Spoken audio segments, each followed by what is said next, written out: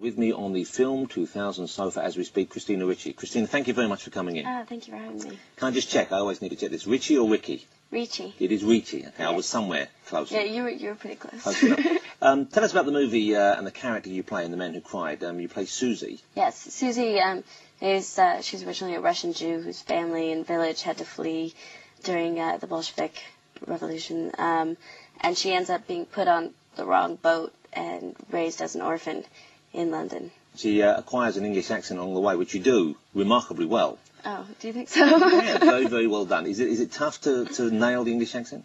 Well, it's the one thing about the movie that was really daunting, because, you know, if you do it badly, of course, everyone has a right to make fun of you a lot. So. Especially in this country, yeah. Yes. But there are not that many that can actually do it, you know. I mean, of course, we always held up Dick Van Dyke as a fine example of how not to. Right. But you don't actually have that many lines in the movie. I mean, the length of the movie and the amount of lines you have, is that harder to play a character who speaks so little? I actually prefer it. I'd love to do a movie where I was a deaf mute. I always, on any set, after about 2 weeks, the joke with the director and me is that, you know, I will try to get all my lines taken away from me. I don't know why. I just like it better. So this movie was great when I read the script. I liked how quiet she was. The list of directors you made in such a short career is fabulous. I mean, really, some of the very best directors working today. Tim Burton, of course, Terry Gilliam. Do you choose a project because of the director, or is it always script? No, it's usually script. I've worked with a lot of first-time directors too, which I really like. It's fun to sort of go through like a first-time director's discovery of the whole process, and to sort of be of help to that.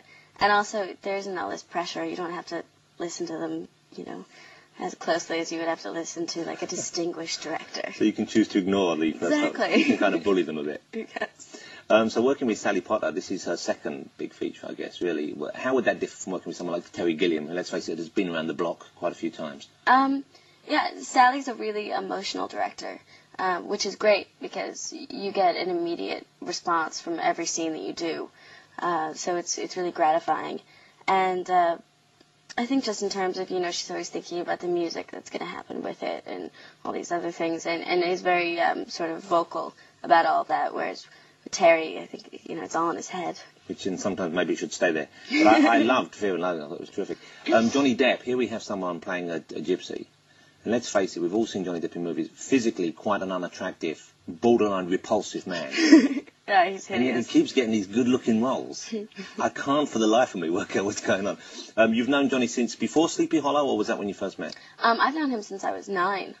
I met him when I was working on Mermaids, so...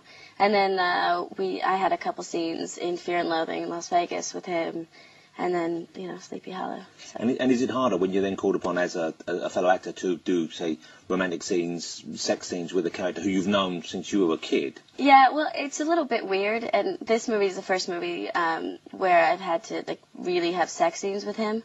And in one way it was really strange, and I got all creeped out, but then it was great because it was Johnny, and because I'm so comfortable with him, we just, like, laughed the entire time and made fun of ourselves, so it was good. Let's talk about the music in the movie. I mean, the music itself is, you know, plays quite an integral part. I mean, you've got the gypsy music, you've got the scene where you dance, sort of for César, really. Yeah. Once again, is that something which is, you know, kind of tough to do? Here you are called upon to be, you know, a Russian Jew speaking English, dancing gypsy dance for a gypsy in a French cafe. Yeah, I don't know why I ended up dancing in that scene. I think, you know, Sally really likes dancing and music, so my character had to do a little dance.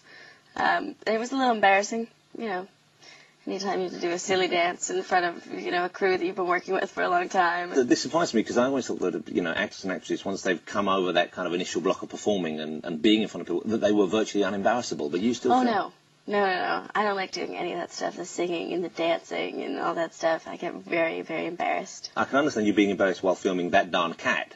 Well, yes, I was also very embarrassed during the filming of that movie and for years afterwards, but thank you for reminding me. Christina, thanks so much for coming in. It's a pleasure to meet you, and, you know, I always look forward to your movies because I always think you deliver a fantastic and memorable performance, so thank you so much. Thank you. Good luck with the film.